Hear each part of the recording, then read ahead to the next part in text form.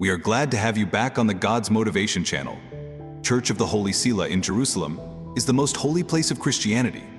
Here took place the passion, death, and resurrection of Jesus Christ. That's why today, as in the past, the church was a must-be place for all the pilgrims. Since ancient times, a glorious miracle has taken place each year at the Church of the All-Holy Sepulchre in Jerusalem. The miracle is called the Holy Light. Have you heard about it? Maybe yes.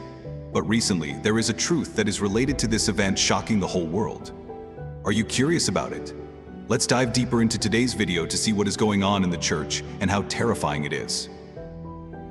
The Church of the Holy Selah has been the site of miraculous events that have shocked and moved people, inspiring them to repent and pray. The holy fire originates as a divine light that manifests on the marble slab covering the stone bed upon which Jesus' body was placed for burial. A miraculous and unexplainable phenomenon. The divine light rising out of the stone in Jerusalem cannot be described in human terms, taking on different hues each year. You know what? The marble slab that covers the tomb of Christ was removed. As the group of scientists and religious authorities had access to the place, rumors immediately began to run around. Some rumors claimed it was possible to perceive a sweet aroma emanating from the tomb, reminiscent of the olfactory manifestations commonly associated with both Marian and saintly apparitions. Secondly, it was alleged that some of the measuring instruments used by scientists were altered by electromagnetic disturbances.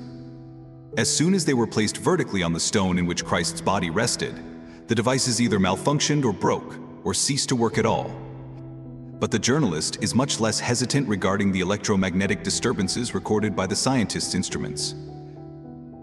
The phenomenon was confirmed by one of the scientists authorized to access the tomb. Later, one of the heads of the building and construction team, Antonio Maropolo, indicated that it is really hard to imagine that someone would be willing to put his or her reputation in danger just because of a publicity stunt. Moreover, the journalist testifies to the scientists' surprise during the opening of the slab. They hoped that the grave would be much lower than it was. Previously performed analyses with the instruments seem to have been distorted by an electromagnetic disturbance. It seems, lacking any other explanatory element, that the tomb of Christ indeed affected instruments sensitive to electromagnetic disturbances. However, possible explanations on the motives for such a phenomenon do not fall short of speculation among those who are passionate about the Holy Sepulchre. And needless to say, those speculations range from the most elaborate to the most ridiculous. Only the tomb of Christ, the opening of the slab, and the revelation of the stone where the body of Christ would have rested have demonstrated that the tomb indeed is real, matches the Jewish tombs of the first century. But according to Marie-Armelle Beaulieu, the essential core of the issue is to be found elsewhere. I would be delighted if a scientific expert proved that this stone was indeed where Christ rested, but even if it were proven otherwise, it would still be a sign of the resurrection. The journalist, who has been a resident in Jerusalem for the last 17 years, was part of the exclusive privilege group that was granted access to the place. As she confesses, the Church of the Holy Sepulchre is a disconcerting place. At first, I did not like it very much. I was expecting a beautiful church, and I found this place of strange architecture, which does not recall anything of the biblical scenes. There is no trace of the Garden of the Tomb, for example, but gradually I developed an attachment to it. During the processions in which I participated, along with the Franciscans, it is not a place to visit, but rather a place to pray. Thanks to a friar, I was able to walk all the way in until I reached the rock that supported the body of Christ. Something I could not have imagined. I felt somehow weightless, but I remember all the details. I will never go visiting the Holy Sepulchre in the same way. Right now, they have replaced the marble slab on top, and one can only partially see the crypt through an opening protected with a shielded glass. But I know the stone is there. I had the habit of genuflecting before the tomb of Christ, and then I reflected and thought it was absurd, as there was no real presence there, and that one should rather genuflect in front of the Blessed Sacrament. But in the Holy Sepulchre, in front of this tomb, there is a real absence, an empty tomb, a miracle before which all knees bend, in heaven and on earth. On earth, Jesus' tomb opened for the first time in centuries.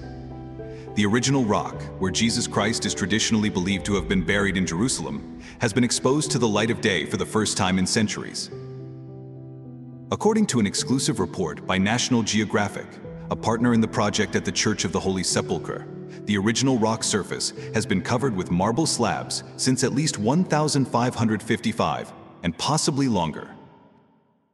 During a conservation project to shore up the shrine surrounding the tomb, a team from the National Technical University of Athens in Greece realized that they would need to access the substructure of the shrine to restore it, said Frederick Hibbert, the archaeologist in residence at the National Geographic Society. Some theological historians believe that Jesus was a real man who was born sometime around the year 1 or earlier in Bethlehem in modern-day Palestine, to move to Nazareth in Israel.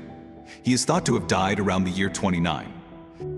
The site, venerated as the tomb of Jesus, is encased in structures like a Russian nesting doll. According to the Bible, Jesus was laid to rest on a stone platform in a cave hewn out of a rock wall. In 326, the first Christian emperor of Rome, Constantine, sent his mother, Helena, as a representative to Jerusalem, where locals pointed out one cave among an area of first-century burials that was said to hold the tomb of Jesus. Constantine had a shrine installed over the cave.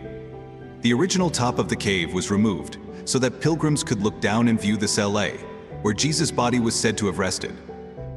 This shrine is known as the Holy Aedicule, and it was last reconstructed after a fire in the early 1800s, according to National Geographic.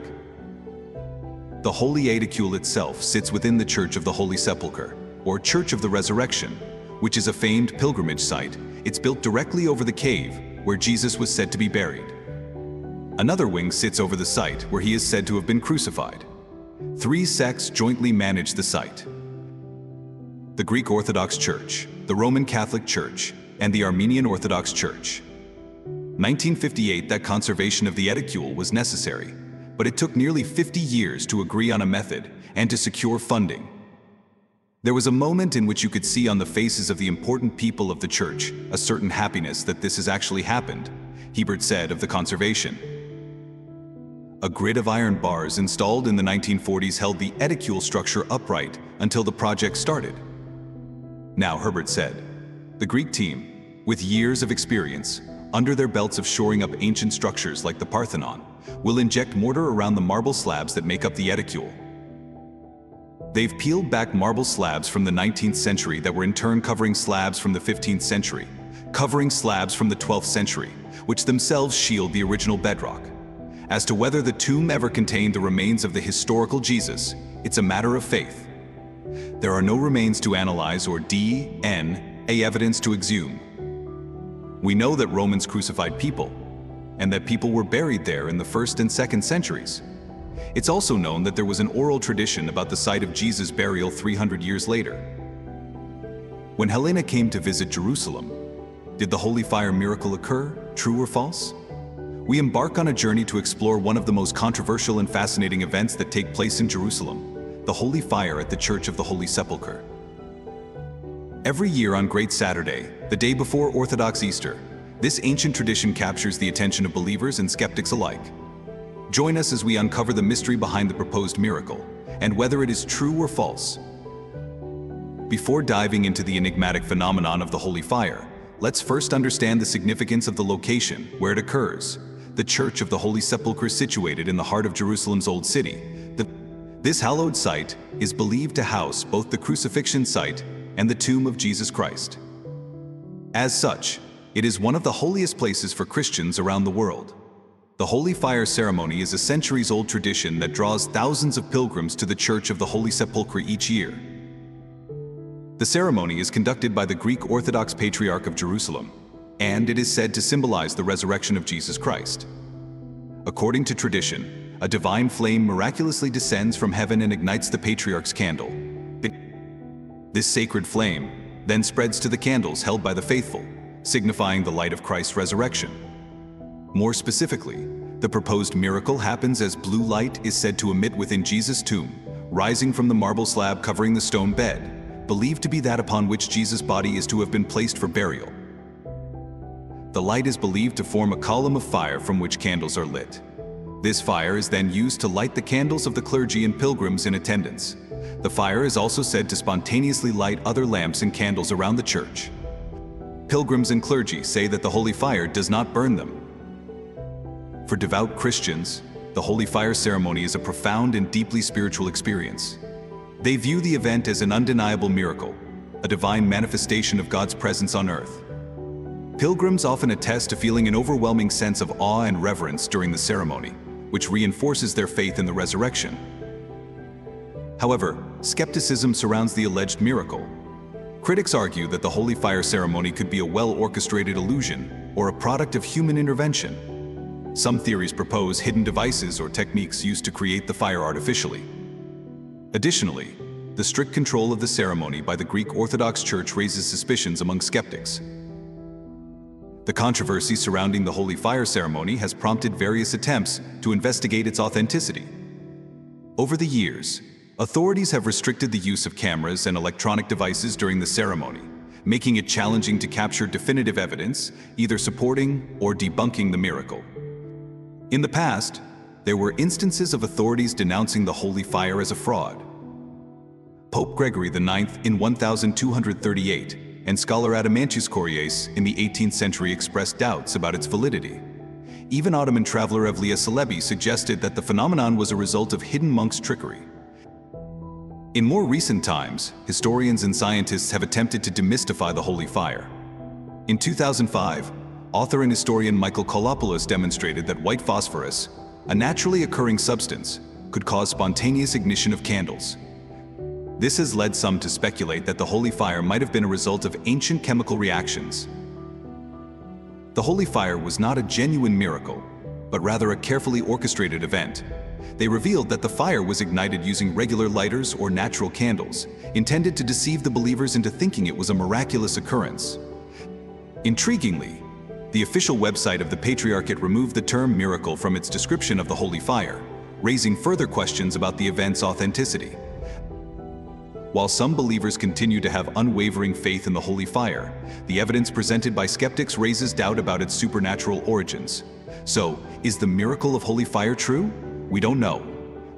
But one thing is clear: as visitors to the Church of the Holy Sepulchre, it is essential to approach the ceremony with an open mind, acknowledging both its historical and spiritual significance, while also contemplating the possibility of human intervention. What is the ceremony of holy light?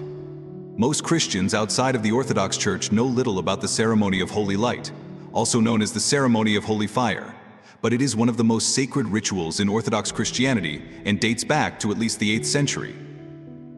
Every Easter, known as Pascha among Orthodox Christians, on Easter Saturday, holy light is said to miraculously appear in the tomb of Christ inside the Church of the Holy Sepulchre in Jerusalem.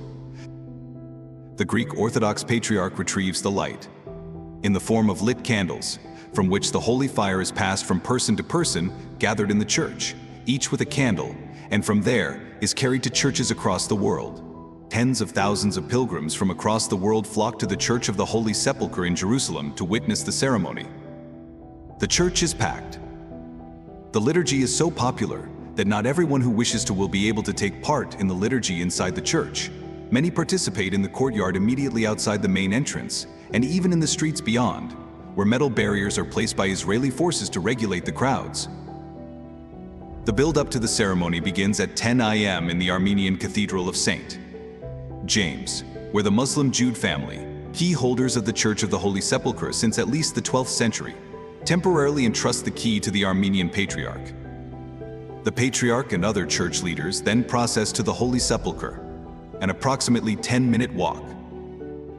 At 11 a.m., the key is handed to the Muslim doorkeeper Nusbi, who opens the door, and those lucky enough to be allowed in throng the church. The atmosphere inside is described as electric, a buzz with excitement and anticipation. Pilgrims carry candles with which to receive the holy light of, and from mid-morning, the faithful lift their voices in traditional songs and chanting, led by the Arab Christians, dancing and beating drums. At 1 p.m., silence falls, and the civil authorities make their way through the closely pressing crowd to the Edicule, the shrine around the tomb of Christ. They enter the shrine to check that no source of the fire has been left inside it. They then seal the shrine with wax, a ritual that mirrors Matthew's Gospel account of Roman soldiers sealing Jesus' tomb to ensure the disciples would not steal his body. The waiting crowd then begins to chant, "And Christ is risen," in many different languages, including Greek, Arabic, Russian, Romanian, and English. At 1:45 p.m., the Patriarch of the Greek Orthodox Church arrives at the head of a procession of clergy. Slowly, they circle the aedicule 3 times. His ceremonial robes are then removed and checked to prove he does not carry any hidden sources of fire. The wax seal around the shrine is broken, and a single oil lamp is taken inside and placed on the stone where Christ's body is said to have been laid. Dressed only in a humble white robe, the Greek patriarch enters the aedicule carrying 2 bundles of unlit candles. Each bundle contains 33 candles, symbolizing the 33 years of Jesus' life. He kneels before the stone and prays, reciting an ancient prayer passed down through the centuries. Opinion varies on exactly what happens next and whether it is miraculous or not. Some say that light comes down from the heavens through a skylight in the aedicule, others that it emanates from the stone itself. Only the patriarch is witness to exactly what happens. When the patriarch enters the aedicule, all the lights in the church are extinguished, and the expectant, silent crowd waits in the darkness. Sometimes the wait is several minutes long. Other years, it is very quick. When the patriarch emerges from the aedicule, his bundles of candles aflame, shouts of joy erupt from the crowd. The holy fire is used first to light the candles held by the patriarchs of the Armenian and Coptic Orthodox Church, who are at the entrance to the aedicule, and then it's carried out into the crowd. Those nearest push forward for a chance to light their candle from the patriarchs. The flame quickly spreads around the church, passing from candle to candle amid shouts of joy. Over the next few days, the holy fire will also be spread to Orthodox churches across the world as special lanterns are lit for emissaries to carry the flame back to their own countries. A wise man once said, "What we believe always remains intellectually possible. It never becomes intellectually compulsive." I have an idea that when this ceases to be so, the world will be ending. That is, in this age we walk by faith, not by sight. By God's design and providence, the world contains no proof that could compel belief by force. Nothing that would prove the truth of Christianity, so that faith was no longer necessary to discipleship. Scientific facts can be proven in a lab. For example, if you add fire to gunpowder, this produces an explosion. That is not a hypothesis or a theory. It may be considered a fact. Faith in the explosive result of combining fire and gunpowder is not required. All that is required is that you watch for yourself what happens. The truth of Christianity is not a fact like this. Faith is still and always will be required. That is one of the reasons faith will be rewarded on the last day. That said, the annual miracle of the holy fire in Jerusalem does come rather close to proof. For about 1200 years, every year at the eve of Pascha, a fire is supernaturally kindled in the Church of the Holy Sepulchre. The patriarch enters the aedicule, the tomb of Christ, with a bunch of unlit candles, kneels down, says a prayer, and then the candles go out, are supernaturally lit. He emerges from the tomb and shares the light with others. At that time, some candles held by the faithful throughout the church are spontaneously lit before their eyes, even before the fire from the tomb reaches them. This is called the holy fire, and it has been occurring faithfully for centuries. Orthodox take it for granted as a sign of the abiding presence of the risen Christ. Non-Orthodox have been rather more skeptical of the supernatural origin of the fire. For them, the fire is not supernatural at all, but is lit every year by the patriarch behind closed doors, presumably after he smuggled a Bic lighter into the tomb undetected. Throughout the years, skepticism has reigned, especially in some Protestant quarters. One English visitor to Jerusalem, John Kelman, wrote in about 1912 that in the Church of the Holy Sepulchre, on Easter Eve, the sham miracle of the holy fire has been enacted annually for at least 1,000 years. For him, it was a symbol of the light of Christ, not a miracle. Rather later, another Englishman, H.V. Morton, wrote the same thing, only more entertainingly. The crowds have been told time and again that the holy fire is a piece of symbolism, but nothing will shake their belief that on this day it descends from heaven into the tomb of Christ. I thought what an extraordinary thing it was that a frenzied ceremony that might have occurred in a grove of Adonis should have taken place at the tomb of Christ. A little later still, yet another Englishman, the Methodist military chaplain Leslie Farmer, wrote after witnessing it that the superstitious believe that the appearance of this fire is a yearly miracle from heaven. There was a miracle. It was that no conflagration was caused. I stood in my sheltered corner and gazed fearfully at the scene, expecting catastrophe at any moment. What is strange is that both Morton and Farmer admitted that they saw people passing the newly kindled fire over their faces, beards and clothes without being burned, but they offered no explanation for why this was. Surely such a thing cries out for some comment. For the fire was not passed so quickly as not to burn, but was held in place long enough to catch hair and clothes on fire, if it was a normal fire. Film footage of this can be seen here. We note too that, for all Morton saying that the crowds were told time and again that it was just a bit of liturgical symbolism and not a miracle, a recent patriarch said precisely the opposite. That is, he insists that he experiences a miracle every year and does not kindle the fire. One person asked the patriarch about what actually happened in the tomb. The patriarch replied, "I find my way through the darkness towards the inner chamber in which I fall on my knees. Here I say certain prayers that have been handed down to us through the centuries, and having said them, I wait. Sometimes I may wait a few minutes, but normally the miracle happens immediately after I have said the prayers. From the core of the very stone on which Jesus lay, an indefinable light pours forth. It usually has a blue tint, but the color may change and take many different hues. It cannot be described in human terms. The light rises out of the stone as mist may rise out of a lake. It almost looks as if the stone is covered by a moist cloud, but it is light. This light each year behaves differently. Sometimes it covers just the stone, while other times it gives light to the whole sepulchre, so that people who stand outside the tomb and look into it will see it filled with light. The light does not burn. I have never had my beard burnt in all the 16 years I have been patriarch in Jerusalem, and have received the holy fire. The light is of a different consistency, fire that burns in an oil lamp.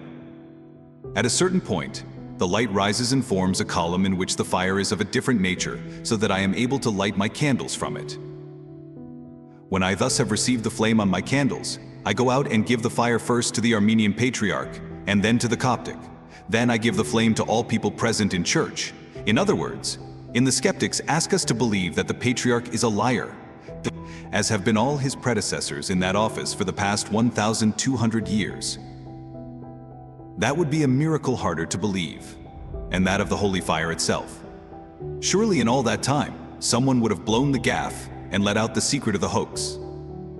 And one wonders too about the hundreds and thousands of worshippers who have testified that their own candles were supernaturally lit at that time. For all that, we of course still walk by faith, and the holy fire is given to comfort and encourage believers, not to convert skeptics. We have our Lord's own testimony that no miracle could do that, even the miracle of someone rising from the dead. But I would like to leave the reader with two questions. Why is it that other religions can offer nothing as compelling as the holy fire, and that this is found in Christianity alone? And why is it that the holy fire occurs only in the Orthodox Church? Do other miracles occur? There have been many eyewitness accounts over the years of pilgrims' candles, miraculously igniting as they waited in the dark church before the Patriarch emerged with the holy light. There is also a belief that the holy fire has special properties, and for the first 33 minutes will burn without heat, so the faithful can immerse their faces and hands in the flames without being burnt. In 2020, the Church of the Holy Sepulchre remained closed to the public at Easter because of coronavirus restrictions. However, the ceremony of holy light still took place, with Greek Patriarch His Beatitude, Theophilos II, and a dozen or so senior clergy officiating. 2021 saw a welcome return of the faithful, although travel restrictions meant that those present were mostly locals. This year, it is hoped that pilgrims from across the world can once again come to take part in the ceremony and witness what many Orthodox Christians regard as one of the greatest of all Christian miracles. It is also hoped that attempts by the local civil authorities to restrict the numbers able to enter the church will be reversed. The mystery of the Holy Fire ceremony at the Church of the Holy Sepulchre in Jerusalem continues to captivate believers and skeptics alike. While the ceremony holds deep spiritual significance for many, its authenticity remains a subject of debate. Whether a genuine miracle or a well-kept tradition, The Holy Fire is an integral part of Jerusalem's religious heritage and continues to be a source of wonder and intrigue for all who witness it. As you plan your visit to Israel, consider including the Holy Fire ceremony in your itinerary. Experiencing this ancient tradition can be an eye-opening encounter that leaves a lasting impression on your spiritual journey. We are glad to have you back on the God's Motivation channel. This morning, that some say may be proof we're not alone in the universe. A UFO in the form of a bright light is seen descending over the Dome of the Rock in Jerusalem. The Dome of the Rock, an iconic religious site in Jerusalem, is currently at the center of mysterious happenings that are capturing global attention. Witnesses have reported seeing unusual sights in the sky above the dome. This could mean the coming of the end of times. Witnesses claimed they saw a creature right out of the gates of hell. Join us to witness the incredible footage and hear the unknown stories from those who saw it. And we built a joint underground base on Mars. So, is this object a UFO, a known craft, or a bit of video hocus pocus? Chapter 1. Latest sightings on the Dome of the Rock. Something strange and intriguing has happened close to the Dome of the Rock, making everyone feel a bit uneasy and curious. Everyone is asking, what's going on? The secret to understanding this lies in a never-before-seen event that has grabbed the focus of countless people around the world. We're about to explore the core of this mystery, aiming to reveal the facts about the spooky incidents happening near the Dome of the Rock. So, we're inviting you to join us in this video today to learn more about it. Jerusalem is a city that means a lot to Jews, Muslims, and Christians for a very special reason: the Temple Mount. This hill is deeply important to all three religions. But it's also a source of disagreement because both Palestinians and Israelis say it belongs to them. Now let's focus on the Dome of the Rock, a breathtaking piece of architecture. Muslims hold this beautiful dome in high regard. It was built by a leader named Abd al-Malik from 685 to 691 CE. How do we know the exact dates? An inscription inside the dome tells us it was completed around 691 to 692 CE, according to our calendar. Standing tall on a vast platform, this dome catches the eye with its octagonal base and shiny gold roof. It's about 65 feet wide and sits on a round base that's held up by 16 supports and columns. Surrounding the dome, there's a set of 24 supports and columns forming a ring around a very important rock. This rock is only partly shown and is protected by a barrier. There's also a set of stairs that take you down to a natural cave right below the rock. The sides of the Dome of the Rock have a unique octagonal shape, with each side measuring approximately 60 feet in width and standing 36 feet tall. These walls are not just structural elements. They include windows designed to let sunlight stream inside, brightening the interior with natural light. However, what truly makes the dome stand out are the elaborate decorations that cover both the inside and the outside of the building. The dome is embellished with detailed mosaics and metal plates that catch the eye of anyone who sees them. These mosaics are reminiscent of the art seen in old Byzantine buildings, known for their complexity and beauty. But there's a twist to these decorations. Unlike the Byzantine art that often includes images of people and animals, the mosaics on the Dome of the Rock feature no living creatures at all. Instead, they're filled with Arabic writings, patterns of flowers, and artistic representations of jewels and crowns. It's as if each tile tells part of a story, but it does so without depicting any living beings, relying instead on abstract and geometric designs to convey its message. Looking more closely, the octagonal arcade that wraps around the dome is intricately decorated with Arabic religious texts. These inscriptions are more than just decoration. They're like a story that's been carved into the very walls of the dome, inviting those who see them to ponder their meanings. Over its long history, the Dome of the Rock has seen many changes. Various Islamic groups have taken turns refurbishing and repairing it, each leaving their own mark on this historical monument. For instance, during the time of the Crusades, a simple iron barrier was put up around the sacred rock in the center of the dome. This was done to keep Christian visitors away. But later on, this iron barrier was replaced by the Ayyubids with a more refined wooden screen which has remained there up to the present day. This ongoing care and attention to detail in the dome's preservation reflect the deep respect and reverence that people have had for this site across different periods and cultures. With the mystery at the Dome of the Rock only deepening, we peel back the layers of history to uncover secrets buried in time. Chapter 2. The Dormition of the Mother of God, the Dome of the Rock, is widely celebrated for its historical link to the Prophet Muhammad's ascension to heaven. However, it's interesting to note that the inscriptions inside the dome don't directly reference this significant event. Back in the 9th century, there were some mentions of the dome's connection to the Prophet's heavenly journey. But it wasn't until the 11th century that this idea really took off and became a popular belief. The exact reasons behind the construction of the Dome of the Rock are shrouded in mystery. The details of its construction and the intentions behind its design are not well documented. It stands out because it doesn't resemble a typical mosque. It's not designed for congregational prayers like most mosques are. This uniqueness sets it apart from other Islamic architectural works. The design of the dome seems to be an attempt to link Islamic tradition with the story of Abraham and other religious narratives. It shares similarities with Byzantine structures known as martyria, which were circular or multi-sided buildings erected to commemorate significant religious events or the lives of saintly figures. There was a specific building built in 1992, which was an 8-sided martyrium, and might have served as inspiration for the dome's design. The architects of the Dome of the Rock possibly aimed to rival the splendor of Christian sacred sites in Jerusalem, notably the Church of the Holy Sepulchre, with its prominent dome. Their goal might have been to construct a monument that was equally majestic. The Arabic inscriptions on the dome feature Quranic verses emphasizing the oneness of God and challenging Christian views about Jesus. There's a historical theory suggesting that the Umayyad Caliph Abd al-Malik built the Dome of the Rock, intending to divert the Islamic pilgrimage from the Kaaba in Mecca to Jerusalem due to conflicts in Mecca at the time. However, contemporary scholars largely dismiss this theory, considering it to be influenced by biases against Abd al-Malik present in historical records.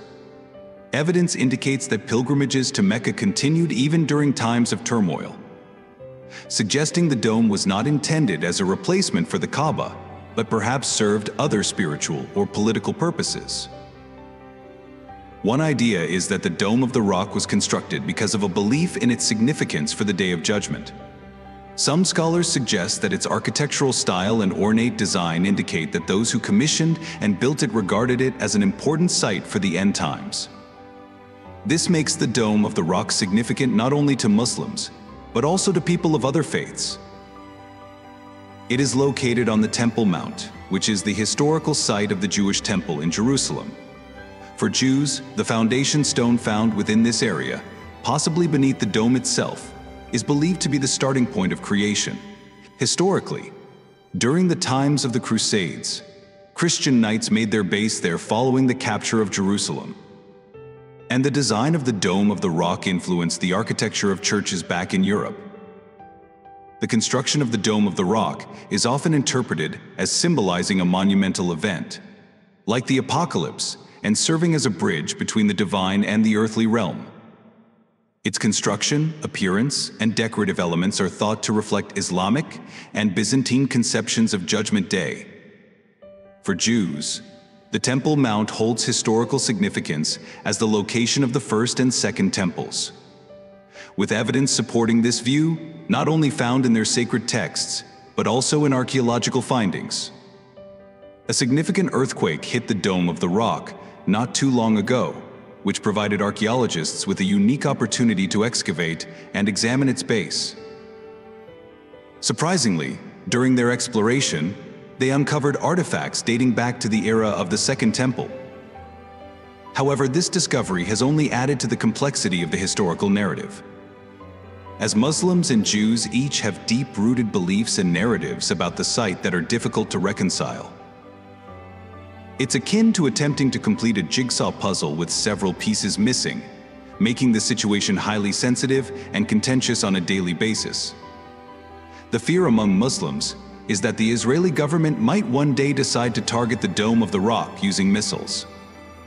In an effort to prevent any escalation of tensions, access to the Al-Aqsa Mosque area is restricted for Jewish visitors, especially during significant religious holidays and observances.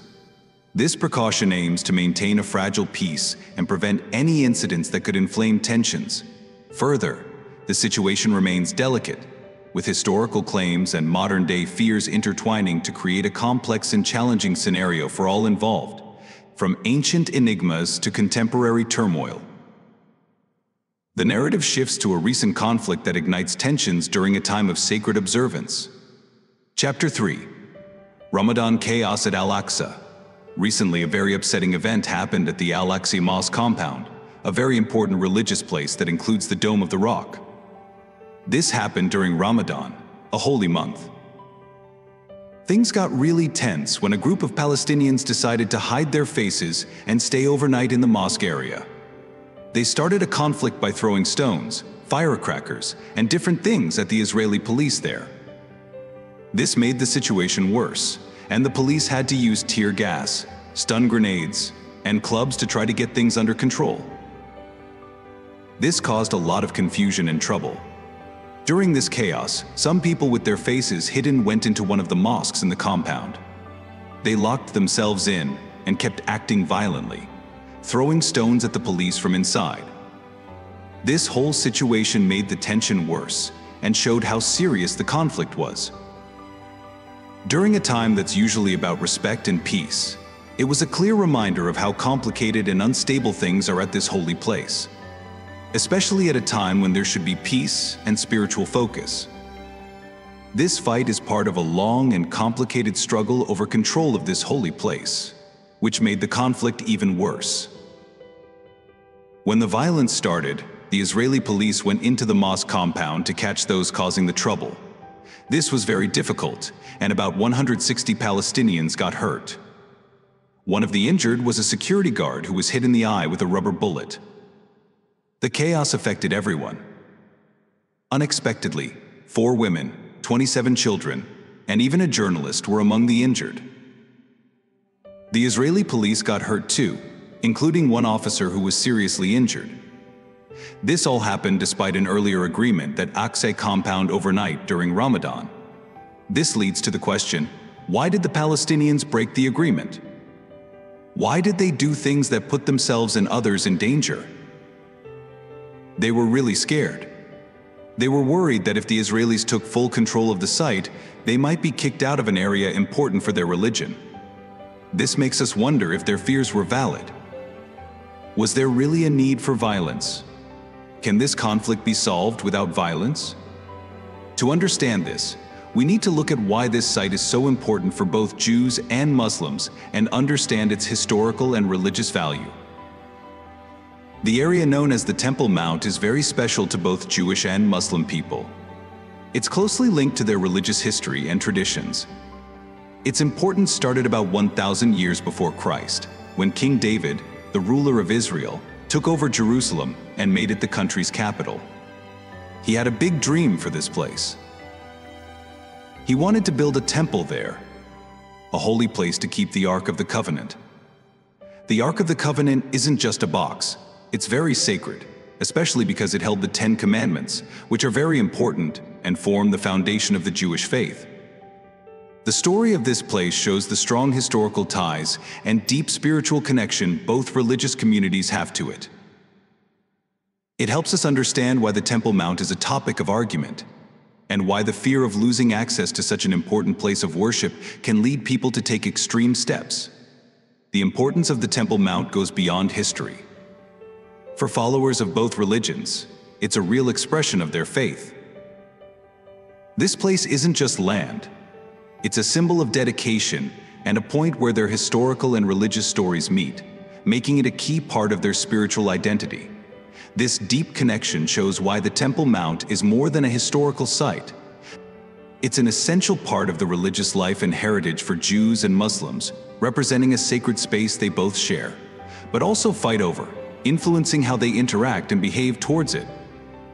In the aftermath of the conflict, a groundbreaking discovery beneath the dome promises to rewrite the chapters of our shared history.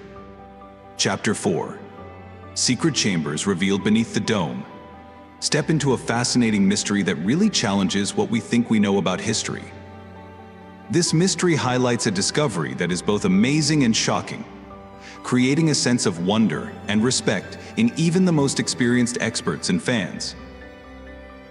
Hidden beneath the famous Dome of the Rock is a secret room, a hidden place full of old knowledge that has been kept secret from the world for many years. As researchers look more closely and uncover more details, they find objects and historical items that are hard to explain, giving us a glimpse into an old world that is mysterious and difficult to understand completely. Imagine finding an old manuscript, its pages turned yellow and worn out over time, covered with symbols that are unlike any known language. The significance of this discovery is as deep and mysterious as the sacred place where it was found.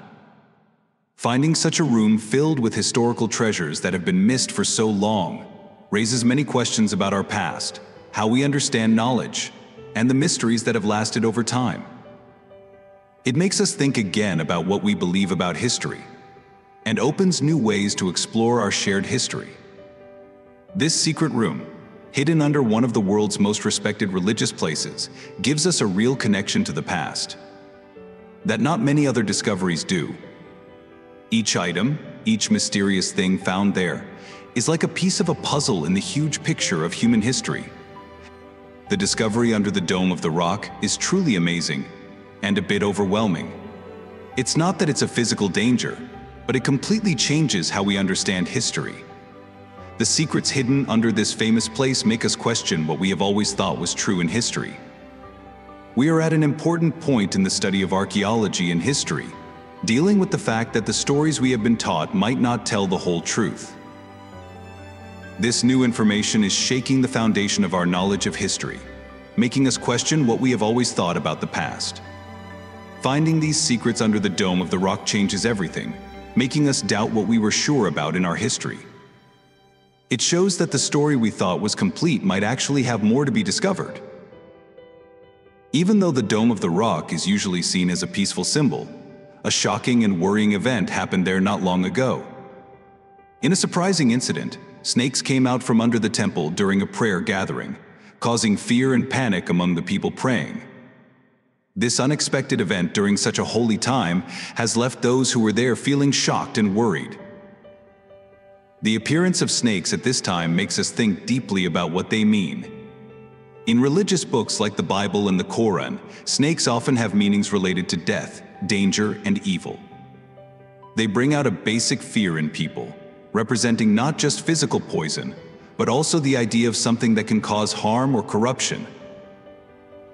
In the story from Genesis in the Bible, the snake is shown as a symbol of Satan himself. This creature is portrayed as good at tricking people, leading them away from the right path. This image is similar to other parts of the Bible, where Satan is often described as an old serpent. Even though snakes are usually seen as symbols of trickery and evil, in some cultures they are seen as symbols of rebirth, change, and positive transformation. In the Christian faith, the initial image of the snake as a symbol of human temptation and downfall is changed by Jesus Christ's teachings. In this new light, the snake becomes a sign of healing, being saved from sin, and a new spiritual start, which reminds us of resurrection and new beginnings. This new way of seeing the snake, as both a sign of danger and a source of hope for healing and starting over, adds a complex layer to how it is seen. Especially in religious stories like the one at the Dome of the Rock, the two meanings of the snake make us think more deeply about its importance, pushing us to really explore its deeper message and what it means. When talking about spiritual battles, people are often encouraged to think of themselves as fighters, facing invisible dangers that hide under sacred places, much like poisonous snakes under a place of prayer. They are asked to join together in fighting the bad influences around them. In these stories, Jesus Christ is shown as the greatest hero, bringing peace and unity among people. His work is seen as having a wide effect, going beyond Jerusalem to other holy places, including the Kaaba in Mecca. However, how people see Jesus' actions differs a lot between different religions. Some see his teachings as a way to connect different groups, while others might not pay attention to these messages because of differences in religious teachings, even with different beliefs. The warnings Jesus gave about the coming of an evil leader, often called the Antichrist, are important to many. These warnings are a call to stay alert and come together to face future challenges. This idea highlights the need for being aware and working together, no matter what religion you follow, underlining a common theme of being ready and supporting each other when facing dangers.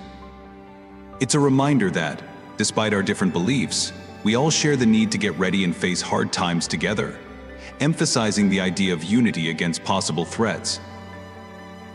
As we look deeper into this mystery, the sky above Jerusalem shows us something that makes us question what we believe and doubt. Chapter 5: UFO Sightings over the Holy Land. Whoa! On the chilly evening of January 28, 2011, an extraordinary event was observed in the skies of Israel. A person noticed an unusual formation of lights, often called a UFO or unidentified flying object. As they kept watching, they saw a group of lights forming what appeared to be a bright orb hanging in the sky. Amazed by this strange phenomenon, the observer managed to record it on their camera.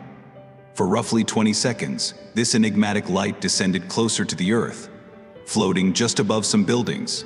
Then, it shot up into the night sky at an incredible speed, reminiscent of the speed of light. This odd occurrence happened right above Jerusalem, and more specifically, over the Dome of the Rock, or the Temple Mount. This place is of great historical and religious importance to Christians, Muslims, and Jews. It's famous for being the location of many key events in the Bible and the Quran. Like when God tested Abraham to sacrifice his son, Solomon building the first temple, Jesus confronting the money changers, and Prophet Muhammad's ascension to heaven. Interestingly, seeing unidentified flying objects, UFOs, in Jerusalem's sky isn't a rare event. In fact, it's quite common. Residents of Jerusalem are often seeing these strange objects in the sky. There's a new report of such sightings every year, leaving everyone puzzled about what's really happening up there.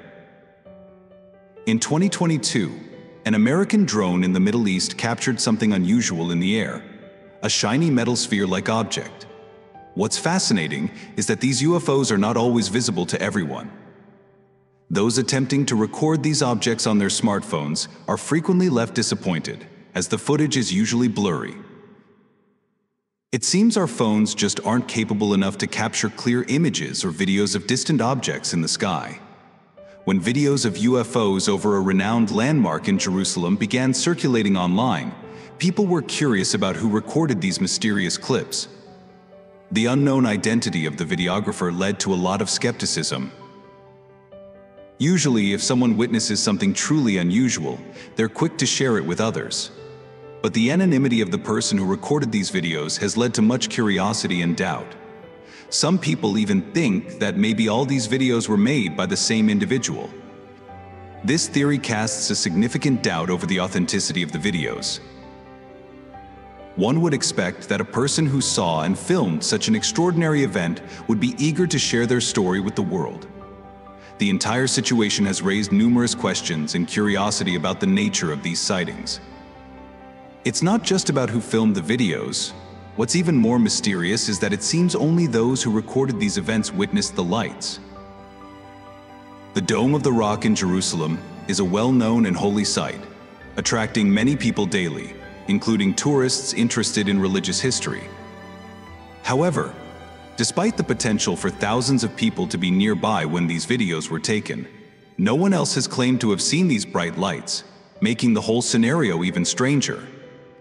In one of the videos, a woman remarks on the intensity of the light, saying it was almost painful to look at. But here's an even stranger detail. The light didn't seem to illuminate the golden dome directly below it.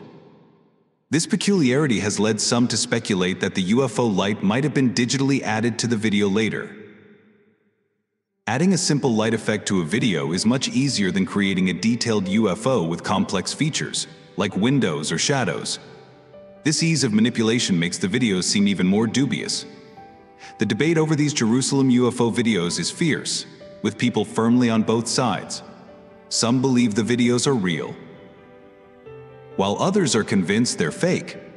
The believers haven't provided more convincing evidence than the skeptics.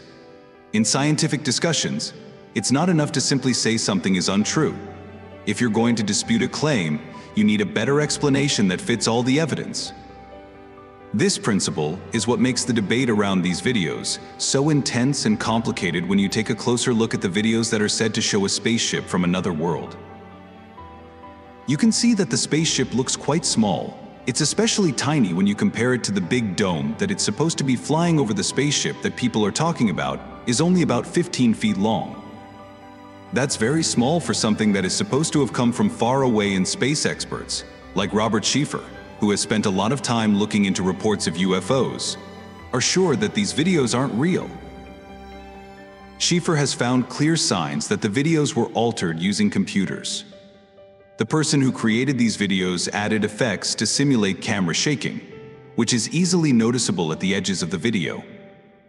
This kind of alteration suggests that the video wasn't simply uploaded directly from the camera.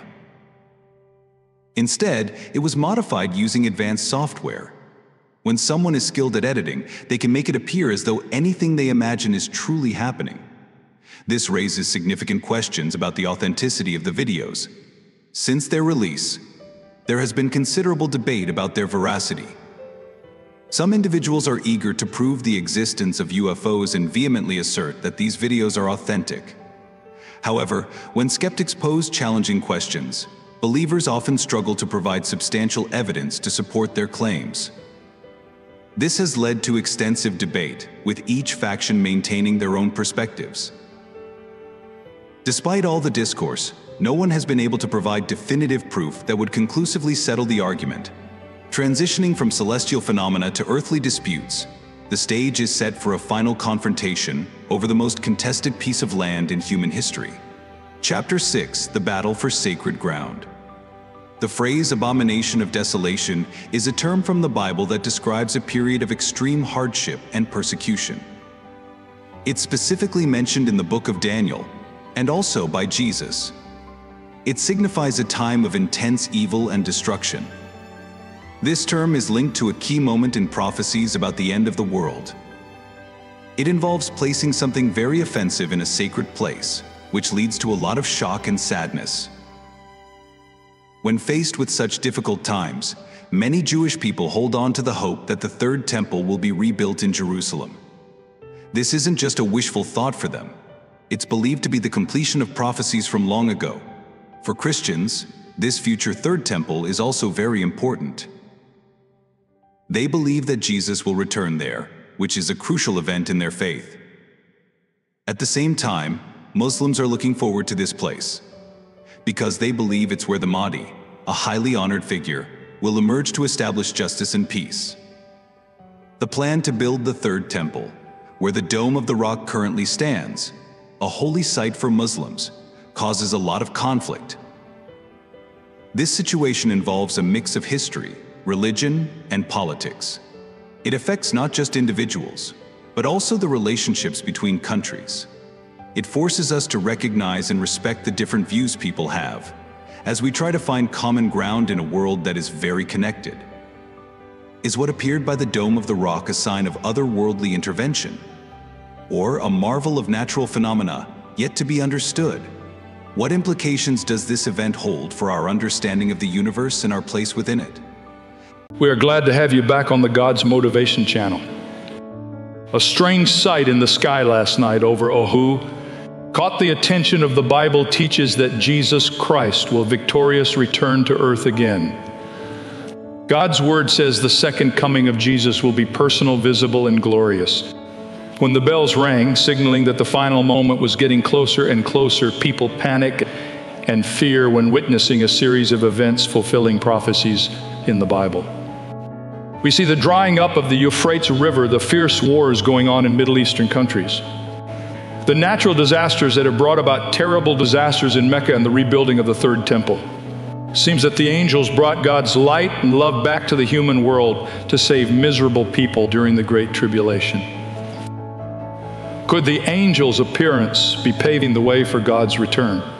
Can humans be saved? In today's video, let's find out the answers to these questions. Watch till the end to not miss any important things. There have been numerous strange sightings in the sky, sparking debate about divine signs, extraterrestrial beings, and the possibility of weather manipulation or teleportation. Many strange sightings in the sky, including angel-like clouds and figures, sparked debate about divine signs and extraterrestrial beings. A large hovering figure mistaken for Jesus was speculated to be a water-spouter angel, and flying humanoid figures were seen in the sky, sparking speculation and debate. From those comments, people immediately think of signs of the return of Jesus. Could these sudden appearances be signs of his return? Why do they think that? It's because the Bible mentions the signs in the sky when Jesus is coming. After the heavenly signs are witnessed in various parts of the earth, then the sign of the Son of Man will appear in heaven. And then all the tribes of the earth will mourn, and they will see the Son of Man coming on the clouds of heaven with power and great glory. Matthew chapter 24, verse 30 says, "Then will appear the sign of the Son of Man in heaven. And then all the peoples of the earth will mourn when they see the Son of Man coming on the clouds of heaven with power and great glory." Those who never took heed of these warning signs will be in terror at the appearance of Jesus Christ. But Jesus promised the faithful. Now, when these things begin to take place, straighten up and raise your heads, because your redemption is drawing near. Luke chapter 21, verse 28. For those who take heed, God provides a way of escape from his wrath. So now let's dive deeper into the Bible to see what it says about angels and the signs of God's return. What does the Bible say about angels? Angels are personal spiritual beings who have intelligence, emotions, and will. This is true of both the good and evil angels. Angels possess intelligence, show emotion, and exercise will. They are spirit beings without true physical bodies. Although they do not have physical bodies, they are still personalities and occasionally take on physical forms because they are created beings. Their knowledge is limited. This means they do not know all things as God does. However, they do seem to have greater knowledge than humans, which may be due to three things. First, angels were created as an order of creatures higher than humans. Therefore, they innately possess greater knowledge. Second, the angels know what God's word says. Third, angels gain knowledge through long observation of human activities. Unlike humans, angels do not have to study the past. They have experienced it. Therefore, they know how others have acted and reacted in situations and can predict, with a greater degree of accuracy, how we may act in similar circumstances. Though they have wills, angels, like all creatures, are subject to the will of God. Good angels are sent by God to help believers. Angels are an entirely different order of being than humans. Human beings do not become angels after they die. Angels will never become and never were human beings. God created the angels just as he created humanity. The Bible nowhere states that angels are created in the image and likeness of God as humans are. What do angels look like? There are several descriptions in the Bible of angels appearing in their glory. In Daniel, the 10th chapter, we read the prophet Daniel's description of Gabriel. His body was like beryl, his face like the appearance of lightning, his eyes like torches of fire, his arms and feet like burnished bronze in color, and the sound of his words like the voice of a multitude. Of the angel that rolled away the stone from Christ's tomb, we read the following. His countenance was like lightning, and his clothing as white as snow, and the guards shook for fear of him and became like dead men. If you wonder about the question, are angels real? Yes, angels are real and not made up by our imagination. In Genesis chapters 18 and 19, we read of the appearance of angels to God's servant Abraham.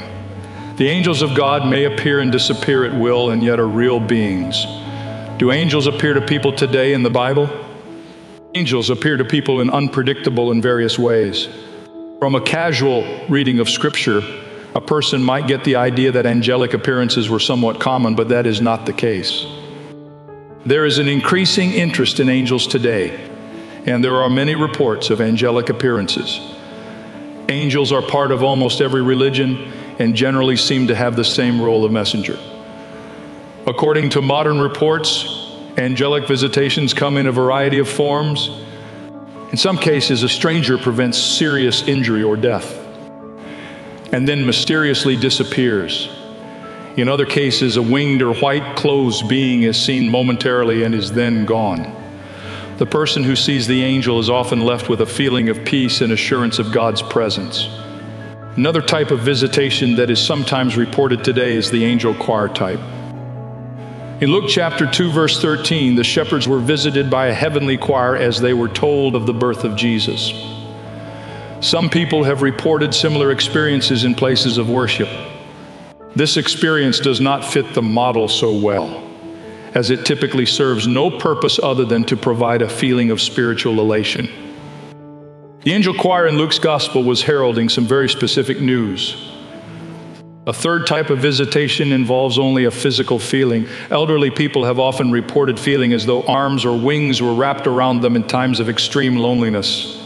God is certainly the God of all comfort, and Scripture speaks of God covering His wings. God is still as active in the world as He has always been, and His angels are certainly still at work. Just as angels protected God's people in the past, we can be assured that they are guarding us today. Hebrews chapter 13, verse 2 says, "Be not forgetful to entertain strangers, for thereby some have entertained angels unawares." As we obey God's commands, it is quite possible that we may encounter His angels even if we do not realize it. In special circumstances, God allowed His people to see His unseen angels so God's people would be encouraged and continue in His service. However, we must also heed the warnings of Scripture concerning angelic. There are fallen angels who work for Satan and who will do anything to subvert and destroy us. We are encouraged by the knowledge that God's angels are at work. In special circumstances, we might even have one of those rare personal visitations. Greater than that knowledge, however, is the knowledge that Jesus Himself has said, "Surely I am with you always, to the very end of the age." Jesus, who made the angels and receives their worship, has promised us His own presence in our trials. What are the heavenly signs mentioned in Bible prophecy? Jesus Christ and the Apostle John described terrifying supernatural signs in the sun, moon, and stars between the great tribulation and the day of the Lord. Why will God send these signs in the end times? In the Olivet prophecy in Matthew 24, Jesus Christ prophesied some important end-time sign. Immediately after the tribulation, the unprecedented time of trouble described earlier in the chapter of those days, the sun will be darkened and the moon will not give its light. The stars will fall from heaven and the powers of the heavens will be shaken. John expanded on this theme of heavenly signs under the inspiration of Jesus Christ. Revelation chapter 6, verse 12 through 17 records the sixth seal. "I looked when He opened the sixth seal, and behold, there was a great earthquake, and the sun became black as a sackcloth of hair, and the moon became like blood, and the stars of heaven fell to the earth. As a fig tree drops its late figs when it is shaken by a mighty wind. Then the sky receded as a scroll when it was rolled up, and every mountain and island was moved out of its place. And the kings of the earth, the great men, the rich men, the commanders, the mighty men, every slave and every free man, hid in the caves and the rocks of the mountains and said to the mountains and rocks, 'Fall on us and hide us from the face of Him who sits on the throne and from the wrath of the Lamb. For the great day of His wrath has come, and who's able to stand.'" Through the ages, mankind has been fascinated by the heavenly bodies, sometimes worshiping them, sometimes reading portents in them. Usual events such as eclipses and comets sparked fear and were seen as signs of impending disasters. But modern man has mapped the heavens and calculated the eclipses and orbits of comets. What would it take to get people's attention today? Likely it will take the awesome spectacles Christ foretold. The heavenly signs he mentioned will be clearly supernatural, and they will fulfill numerous prophecies of the Old Testament. A brief survey of heavenly signs. Jesus' description of a darkened sun and moon, falling stars, and the heavens being shaken would have struck a chord in the minds of his audience. So would John's record, which included the element of an earthquake. Such events were described many times throughout the Old Testament in connection with the time called the Day of the Lord. Isaiah's vivid imagery also talks about people hiding in the rocks from the terror of the Lord. The lofty looks of man shall be humbled, and the haughtiness of men shall be bowed down, and the Lord alone shall be exalted on that day. For the day of the Lord of hosts shall come upon everything proud and lofty, upon everything lifted up, and it shall be brought low. Human pride has always been a stumbling block to the incredible relationship God offers us to be His children. Pride destroys our other relationships as well, leading to untold suffering and heartache. But seemingly the only way to break through a hardened shell of pride is to shake things up a bit. So that is what God will do. In the midst of this traumatic time, people will finally see the worthlessness of their idols, which they will throw to the moles and bats. While this includes actual idols, charms, and religious objects, the Apostle Paul equates idolatry with our modern pastime of greed and covetousness. Our cars, entertainment centers, and other toys can be the focus of our attention and affection today, as much as a household god would be in a different society. Finally, the greedy desire for more and more things will be seen as the pointless goal that it is. Isaiah addresses the day of the Lord again in Isaiah chapter 13, verse 9 through 11. See, the day of the Lord is coming, a cruel day, with wrath and fierce anger to make the land desolate and destroy the sinners within it. The stars of heaven and their constellations will not show their light. The rising sun will be darkened and the moon will not give its light. I will punish the world for its evil, the wicked for their sins. I will put an end to the arrogance of the haughty and will humble the pride of the ruthless. This time tied into the darkening of the stars, sun, moon, Ezekiel also describes heavenly signs in his prophecy and lamentation for the Pharaoh in Egypt. The darkness mentioned here is reminiscent of the 9th plague brought on Egypt at the time of the Exodus.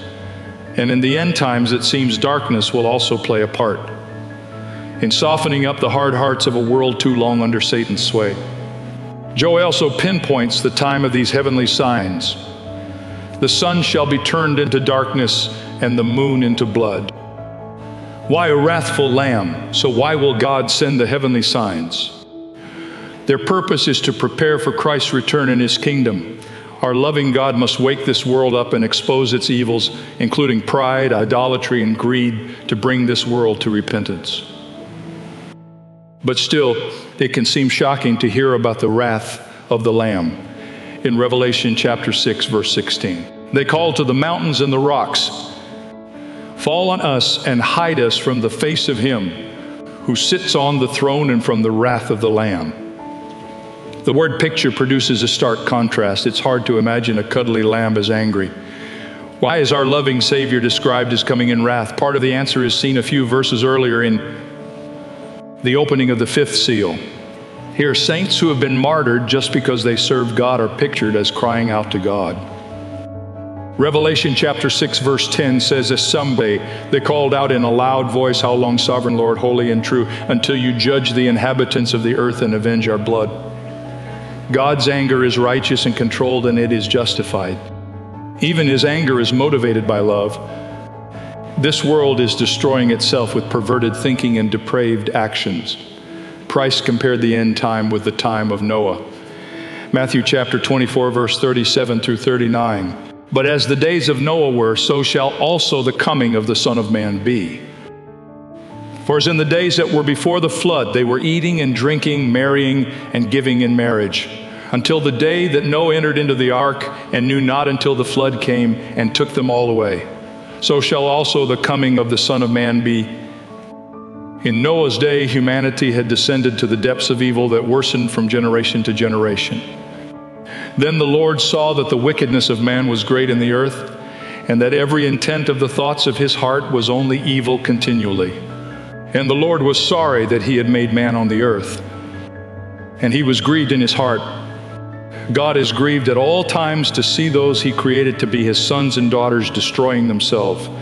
But at key times and places in history, his grief and righteous anger and his controlled power and endless love demand action. The God who created humanity and who can bring us back to life expresses tough love when that is all that will get through to us. He did it with the world of Noah's day and with the people of Sodom and Gomorrah. And he will do it again in the next few days. Why does God hate sin so much? It goes against everything he stands for, and it has brought every evil and suffering on the world. When God's ways are practiced in the kingdom of God, the world will know true peace and happiness. All tears will be wiped away and all sorrow will be comforted. Sin and its evil effects must be banished forever. We see this emphasis to watch made again, this time in the book of Revelation. Christ speaks of the 7 plagues that will come on the earth just prior to his second coming. Revelation chapter 16 verse 15 says, "Behold, I come as a thief. Blessed is he that watcheth and keepeth his garments, lest he walk naked and they see his shame." Garments or clothing are used throughout Revelation as a symbol of spiritual faithfulness. Those who are spiritually faithful, not deceived, are depicted as wearing white robes or robes that were washed clean with the blood of Jesus Christ. Christ says in Revelation chapter 16, verse 15, "Blessed is he who watches." This means far more than just looking for signs in the heavens for Christ's return. We need to keep an eye on events in the world around us, and most importantly, be on guard against religious deception. The return of Jesus Christ will happen quickly and unexpectedly, like a thief in the night. There is very little we can do about political, military, and environmental events around the world. By the time the signs in heaven begin to appear, it will be too late if we've been spiritually deceived. What we can do now, however, is watch. This command to watch from Jesus is an important one. Keep a close eye on your own beliefs and how they align to what the Bible teaches, and you will be watching just as Jesus instructed. We see this emphasis to watch made again, this time in the book of Revelation. Christ speaks of the 7 plagues that will come on the earth just prior to his second coming. Revelation chapter 16 verse 15 says, "Behold, I am coming as a thief. Blessed is he who watches and keeps his garments, lest he walk naked and they see his shame." Garments or clothing are used throughout Revelation as a symbol of spiritual faithfulness. Those who are spiritually faithful, not deceived, are depicted as wearing white robes or robes that were washed clean with the blood of Jesus Christ. The Bible says that one day the angels are going to witness Christ's return to his people. In Matthew chapter 25, verse 31, the Lord predicted that the angels would not only be witnesses, but they would actually be participants in Christ's return. He said, when the Son of Man comes in his glory and all the angels with him, then he will sit on his glorious throne. The angels will not only see, but they will also participate in the event that is the heart cry of every true believer, the return of Jesus Christ. So where are the angels right now, and what are they doing in Revelation 5? The answer to that question is clear. Right now. The angels are encircling the throne where the Lamb of God, Jesus Christ, is seated, and they are crying out with praise. Worthy is the Lamb that was slain to receive power and riches and wisdom and might and honor and glory and blessing. Where are the angels? They are in heaven. What are they doing? They are worshiping Jesus Christ. They are adoring him. They are submitting to him. He is the epicenter of their affection. Now here is a simple question for us to consider. Who has a better grasp of the way things really are? The angels in heaven or us? Who really understands reality? James chapter 4 verse 14 says, "Why, you do not even know what will happen tomorrow. What is your life? You are a mist that appears for a little while and then vanishes." That you and I are like vapors. We appear for a little while on this earth and then poof, we vanish. And yet you and I, if we are honest, tend to live our lives as if this world is all that there is. And for the few years that God gives us here on the earth, what do we spend our time doing? We worship our jobs, we worship our money, we worship our relationships and our families, we worship our pleasures, we worship the things of this world. But think about the angels. They see things as they really are. They have seen the whole story of Jesus Christ from beginning to end. And what is their response? They fall down and worship Christ. He is the center of their lives. He is the center of their affection and attention. Right now, the angels are worshiping Christ just as we should be. How do we worship Christ? How do we make Him the center of our lives? We worship Him by receiving rather than rejecting the gift of salvation that He came to provide. We worship Him by saying no to those temptations that constantly assault us. We worship Him by bringing to Him not token gifts, but our very best gifts through the church for which He died. We worship Him by saying, not my will, but yours be done. Oh, come, let us adore Him, Christ the Lord. Well, that's all about today's video. If you enjoyed this video, please give us a like and subscribe. Your support will be our motivation. And don't forget to turn on the notification bell to update the latest video from our channel. Hope to see you in the next videos. Goodbye and God bless you.